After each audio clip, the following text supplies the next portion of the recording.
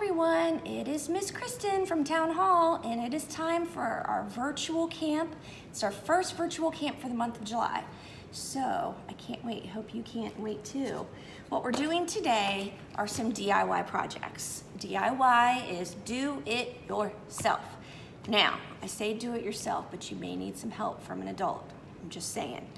What we're going to be doing is making a phone or an iPod stand. Now, I know what some of you are probably thinking. You're probably thinking, oh my gosh, Miss Kristen, I'm only 8 years old. I don't have a phone. But I can guess that you probably have a parent, like a mom or a dad. You might have an older brother or sister. You might have a really cool aunt. Her name might be Kristen. You may have a grandparent. You may have a neighbor. You may have a best friend that has a phone or that has an iPod, right? And sometimes, let's say you are sitting outside and you're like, I really feel like watching something on TV, or maybe you want to watch a YouTube video. I know some kids are allowed to do that. What you can do is make one of these handy dandy phone stands that I'm gonna show you how to make, and then it's hands-free. Like, you don't have to sit there and hold it. You can just go like this, and watch your show. You don't have to do any work except listen, right? So, like I said, you might not have your very own phone, and that's totally fine because my kids had to be really old before they got theirs, and I'm saying 13 years old, okay? So if you are younger than 13 and you have a phone already, do not tell my children because they will be really bummed out, okay? But what you have, if you ordered a kit from us here at Town Hall, you already have the toilet paper tube. Now, if you did not order a kit, you probably have, what, a toilet paper tube in each bathroom, right? If you don't have a toilet paper tube, you have a cardboard tube possibly from like maybe paper towels. So if you only have a cardboard tube from paper towels, you will need to chop it in half, okay? Chop it in half by using scissors, preferably not a knife because that's probably not very safe. So you're going to have that. Something else that you're going to have will be a template that you're gonna have to cut out. So yours is not looking like this yet, but you will have a piece of paper that has some black dotted lines, and you're going to cut this out. This is going to be either, you're gonna turn it into a dog or a cat. And this was the template to do a phone holder that's going to look like a dog or a cat. So you're also going to need some paint. I don't really remember what color. I only gave a couple of colors in hopes that you would use your imagination and pick some other things. But you know, Faith might like pink, and Russell might like orange, and Aiden might like yellow, and Cam might want polka dotted red. So since I don't really know everyone's super favorite color, I probably just gave maybe white, black, or brown, maybe even just white. And then what you could do is paint your dog or cat, and then you can use more paint, or you could use markers to put like the face, like the nose, the eyes, all that kind of stuff. So why don't we go ahead and start with this one first. So you're gonna need to get some scissors. I of course did not give you scissors, so we're going to pretend that we are cutting together. So I am going along the dotted lines, snip, snip, snip, snip, snip, snip, snip, snip, snip, snippity, snip, snip. Boom. Now, if you're doing this with a brother or sister, you really only have to cut out one, right? And then you guys can share. Or if you don't like to share and you're like, I want to do my own, my way or the highway, you can cut out your own, okay? Then what you're going to do is get your cardboard tube. And oh, misprepared up here, did not bring any tape, but it might be best if you have tape. And see the two edges here? If you tape it, what will that do? It's gonna hold it in place. So when you tape it, it's gonna hold it in place, and then you can take a marker, a crayon, a colored pencil, probably not paint, but maybe a pencil, or I think I already said pen, but we're gonna say it again, and trace, okay? So let's see here. I'll use this marker again since I'm already messy from it. But you're gonna trace your animal shape onto the cardboard tube, just like so.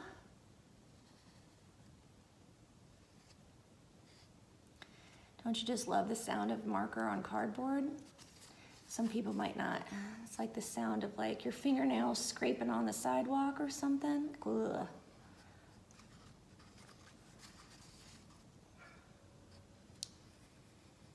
And once you get it traced on there, you can tear it off. I'm just gonna slide it off because I did not tape mine on there securely.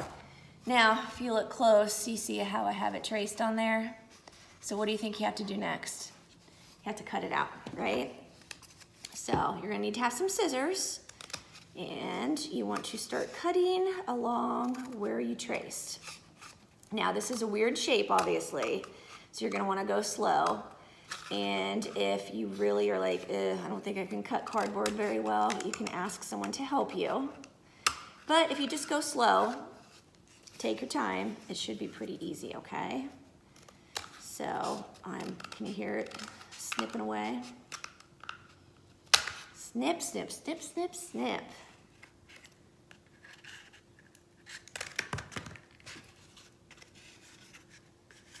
And you just keep cutting. Now what you can do while you are cutting or while someone is helping you to cut, you can start thinking what color or which animal you want to make. So this, I mean, clearly doesn't have to be a dog or a cat, but I guess if you want it to be a mouse or like a, I don't know, a wombat or a deer, I guess. Clearly it's got to be an animal that has like ears and stuff, right? So I'm trying to do this fast because I know this is like probably really boring to watch me cut. I have no jokes today, didn't bring a joke. So I'm really sorry about that.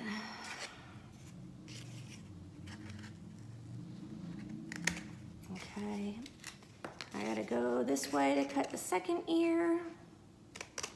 And of course, my phone is being used to record this wonderful video that you will probably watch over and over again because it is so entertaining, but here we go. Here is my cutout animal. That's gonna be, like I said, a dog or a cat.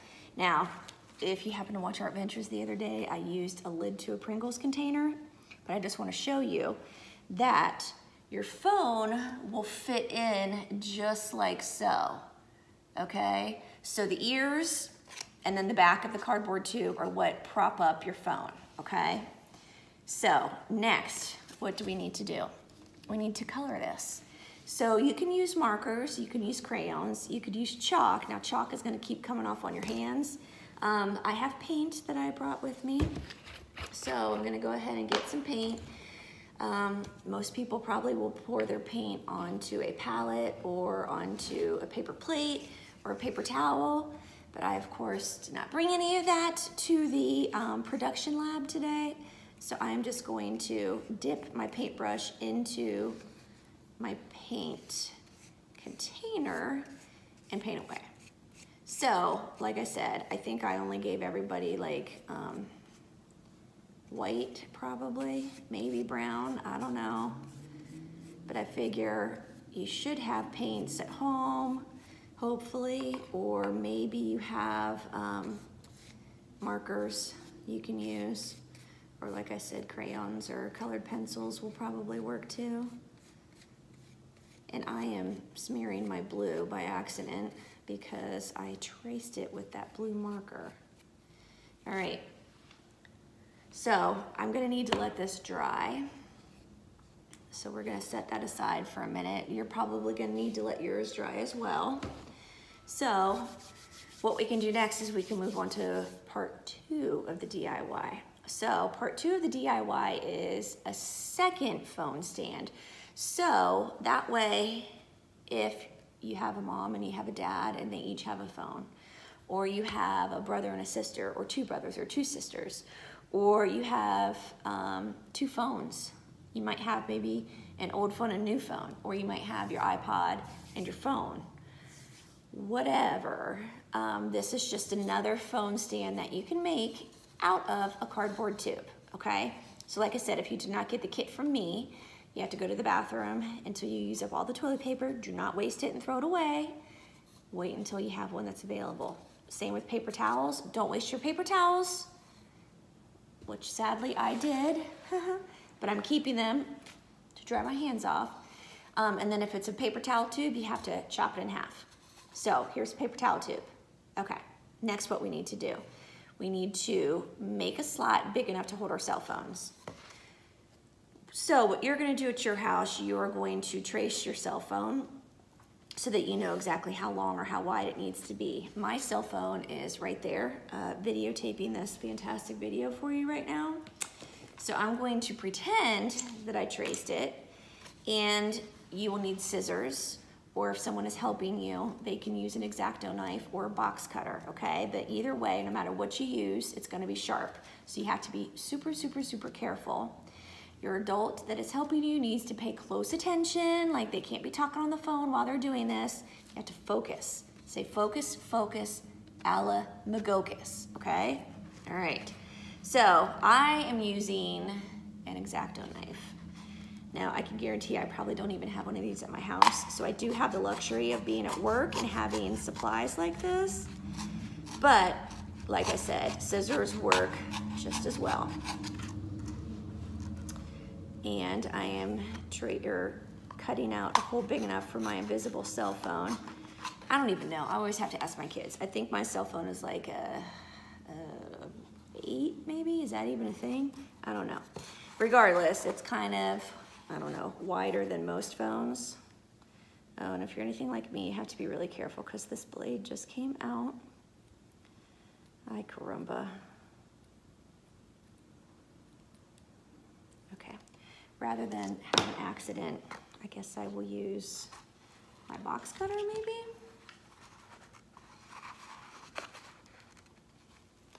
Okay, maybe I'm gonna use my scissors because that's all I need is a cut finger on film, right?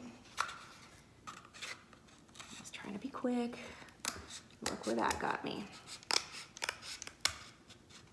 Now, some other things that you're gonna need for this are things to decorate your phone holder. So, you don't have to decorate it. If this is your favorite color and you're like, oh my gosh, that looks so nice, you're done after you cut out your hole, right? Or you can get some stickers.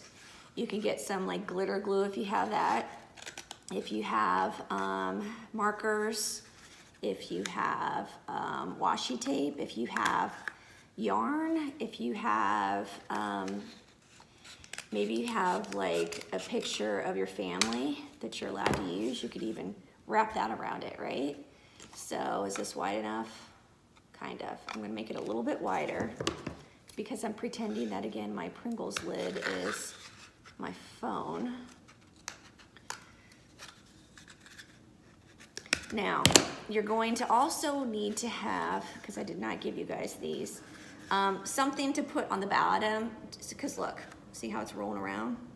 And if you put your phone straight in here like this, it's gonna fall backwards because your phone is gonna be heavy, right? So what you need to do is put something on the bottom which will keep it from rolling around. So you could get some rocks, you could get some marbles. What I did is I got some thumbtacks. Now you might not have these at home, but we have thumbtacks here at work, and what you can do is gently poke your thumbtack through the bottom. See that? Can you see it from that far away? So it kind of just makes it a stand for it to stand up. And then that means you'll need 2 more to put on this side. Now, how are you going to decorate this? I don't even know what this is. Like, it feels like cloth. I'm going to glue these on here for fancy decoration. And I'm using a hot glue gun because that's what I have with me today. But really, a glue stick or squeeze glue will work perfect for this. Now, like I said, if you like the way cardboard looks, you don't have to decorate this with anything at all. But if you just want to go the extra mile and jazz it up a bit, you might want to get something that you can decorate it with. I mean, maybe even if you have a coloring book, like you could color a picture in your coloring book and then cut that out and put it on here. And it, like I said, just decorate however you want. This is your craft, so it can be whatever you like. And if and when we are allowed to not be on a quarantine anymore, when we're allowed to hang out with friends, this would be something you can maybe make with your friends.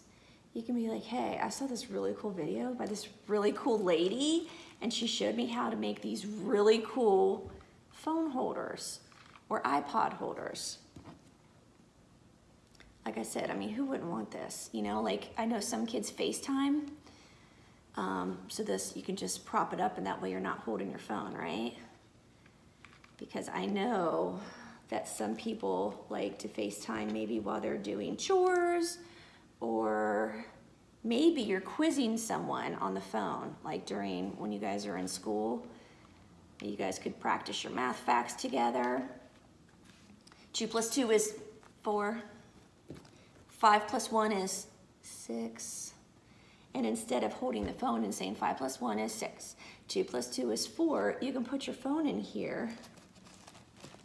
Maybe you take gymnastics and you just learned how to do a cartwheel and you want to show your grandparents how you do your cartwheel so well, but you're like, how am I going to do a cartwheel while I hold my phone? Make one of these, right? You make one of these, put your phone in it. Remember, this is our fake phone. I have to cough, I'm sorry. You put your you put your real phone in here. It props it up. Then, and I'm totally not gonna do a cartwheel right now because that would be embarrassing, but I probably can still do one, I promise. You put your phone in here, do your cartwheel, and they can see it and it's hands-free, right? So here's another one that I did earlier. Where are my holes? So I can poke them back through here. But so you can see what it looks like if you decorate it with like washi tape or stickers. So again, the lid we're pretending is my phone, and there, it's setting up in here, and I'm not holding it anymore. And now I can say, oh, I can't wait to watch my favorite show. Or, oh, look at me, look at me. Like you could do a dance routine. You could do, if you're cooking dinner, you could have your hands-free phone and let people watch you. Or if you're making a video, here's a phone stand for you. Now, I'm not sure if I talked long enough, if this is dry, kind of dry. So you may want to put a second coat on if you did it white.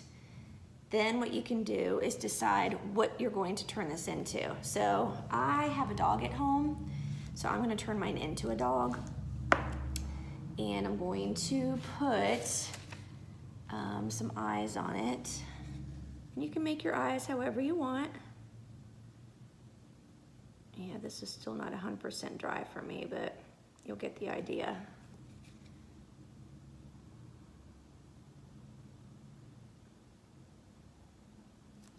And let's see here.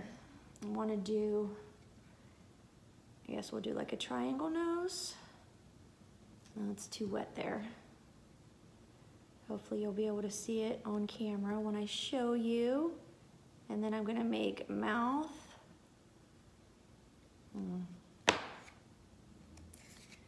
Can you see that?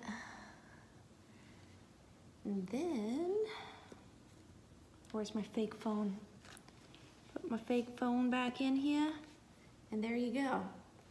Now you have a dog or a cat or whatever kind of animal you decided to turn this into phone holder.